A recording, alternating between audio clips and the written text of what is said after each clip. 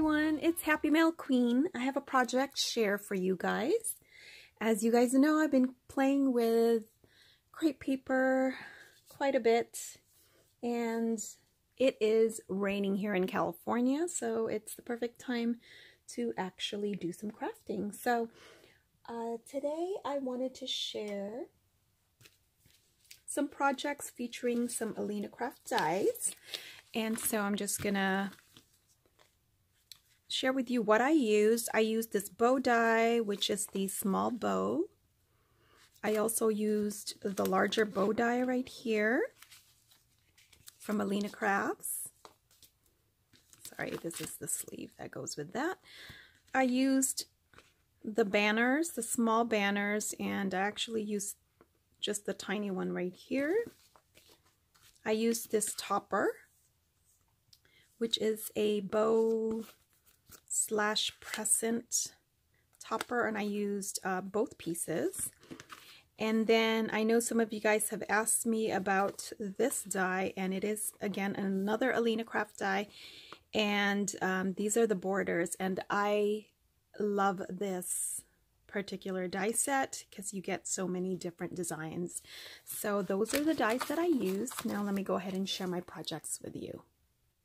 So I was playing around with my crepe paper and decided to create this cute little tiny bow. I was in a bow making mood yesterday, and so I decided I was going to make some paper bows and as well as some crepe paper bows. And I kind of got this idea, it was kind of accidental actually. The last project that I created, I felt like it needed something, and then I just kind of came up with this. But I think the reason why I kind of had this idea in my head was because of the new release that Alina had recently showed on her video, and she has some nesting dies that also has this little die that creates bows, and of course you would use paper, and it just kind of reminded me of that bow. So I decided to, since I was playing with my crepe paper, to go ahead and create some. And I basically, for the edges of the bow, I wanted a nice decorative edge. Initially I made one and it didn't have the decorative edge, and I wanted to play with this, see this scalloped edge. It's very small and dainty, and so that's what I used here basically. And if you stick around, I will share my process at the very end.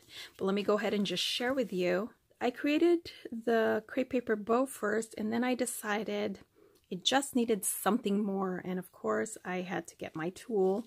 So then I basically just cut a small piece of tulle, and I love the sparkly tulle, so that's basically what I used, and just cut a little piece and then just bunched it up in the center. And so let me share with you guys what I came up with after I created this.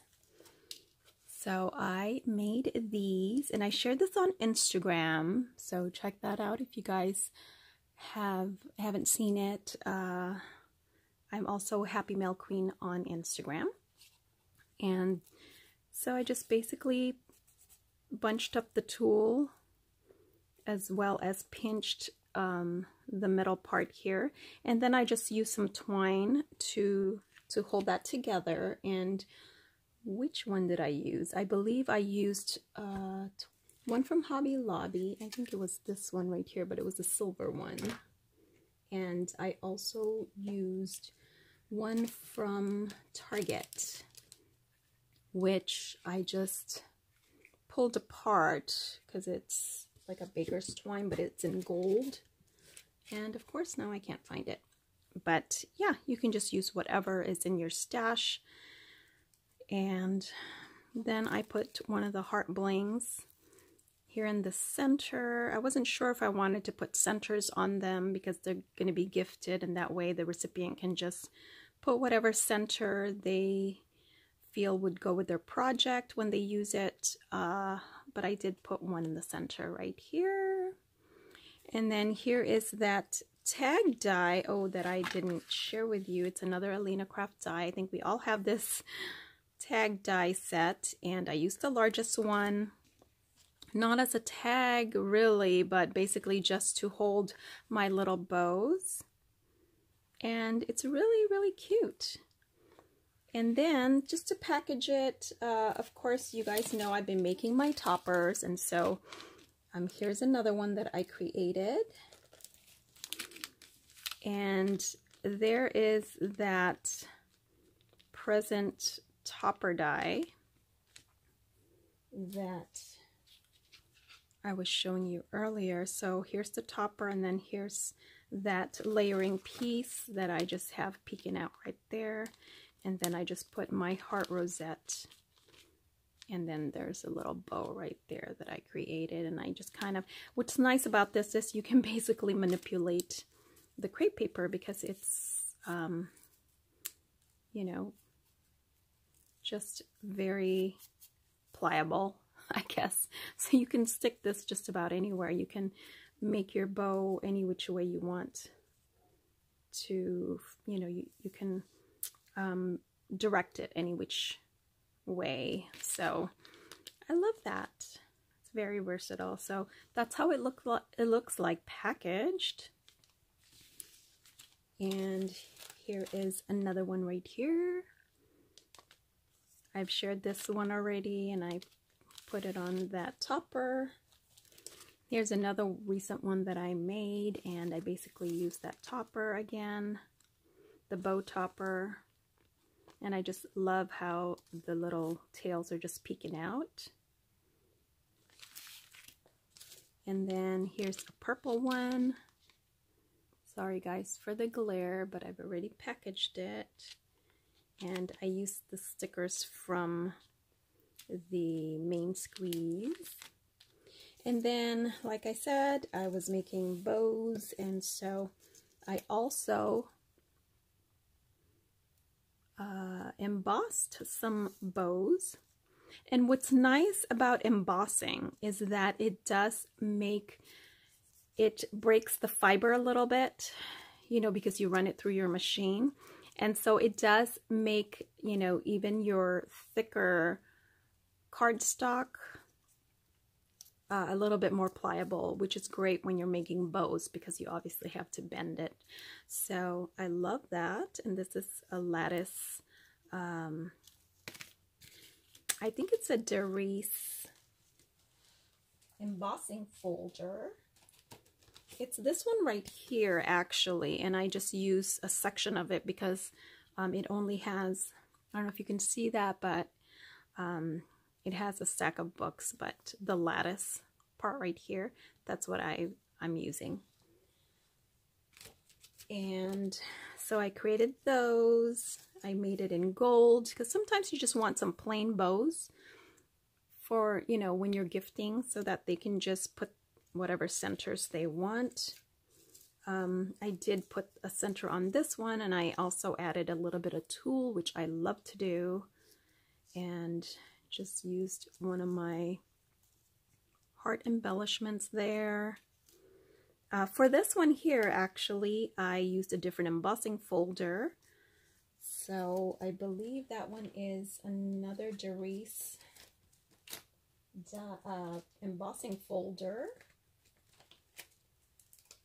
which have the little tiny hearts. I can't find it right now, but they just have the tiny hearts. And I think I got that at, if I'm not mistaken, at Tuesday Morning. And then here's the tiny bows. And this is from Michael's, the paper. And then I just used my Swiss dot, which I've had forever. I love that embossing folder. And I think that's about it. I've used a little more tulle on that one. So that is my project share. I hope you guys like what I created. Please give me a thumbs up and leave me a comment. And I will leave the links to the dies I used in the description box, so make sure you check that out. And here's some more toppers that I created and using that small banner set. And remember, use those embossing folders, you guys. Here's one that I created using a Tim Holtz die. Love that. Love this one. And then here's another one similar to that one. And see how I embossed the little banner? And put a little tulle, tucked in a little tulle there. This corrugated heart is from Michaels. Use some bling. Really cute. So that's my project for today. I hope you guys like it. And I'll talk to you guys later. Thanks so much for watching. To create this crepe paper bow, you're gonna need some crepe paper cut to size. And folded, you want about 2 3/4 inch, and go ahead and cut 2 pieces. And you're gonna run your crepe paper with the edge die that you choose, and you want to do it on both sides of the crepe paper. So here I just switched it over to the other side. Go ahead and run that through your die again, so you have a decorative edge on both sides of the crepe paper. Then go ahead and take off the pieces that you cut off. And now we're going to assemble it. So I have this Target twine that I'm going to cut and unravel because I only need one piece. And you can fan fold the crepe paper and put string in the middle. Or you can also place a piece of glittery tulle that I'm cutting it to size with my pinking shears. Then go ahead and fan fold that again. And then you're basically going to take your twine and just make a nice square knot in the back. And you kind of have to fuss with it because it is a pretty tiny bow, so I just usually do a couple of knots in the back, and then just cut the excess pieces off. And sometimes I'll go ahead and even put just glue it on the back where the knot is. And I think I created my knot in the front, so I'm just fiddling with it. And then you want to just fan it out, so open up the folds, and that's it really. So I hope you guys liked my process. Thanks for watching.